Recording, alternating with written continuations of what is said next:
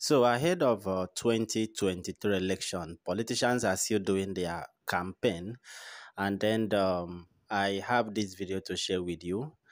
The moment Atiku Abubakar landed in Anambra State, well, in as much as they are also aspirants, but I believe that Southeast, the vote of Southeast, just like I told you guys, that Peter Obi is the only person that control two geopolitical zones.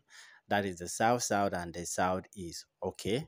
And then everybody believed that in Southeast, Peter Obi will sweep the whole of Southeast, not because he's an Igbo man though. And also in South, everybody believes that Peter Obi as well will sweep South, and not because he's a Christian, of course. Now, in the North, all these guys will be battling, dividing of votes. So Peter Obi still have an advantage. Let me not waste much of your time. Just watch this video. The moment Atiku Abubakar landed in Anambra State. If you have anything to contribute, I quickly want to update you on this. Put it down in the comment section below.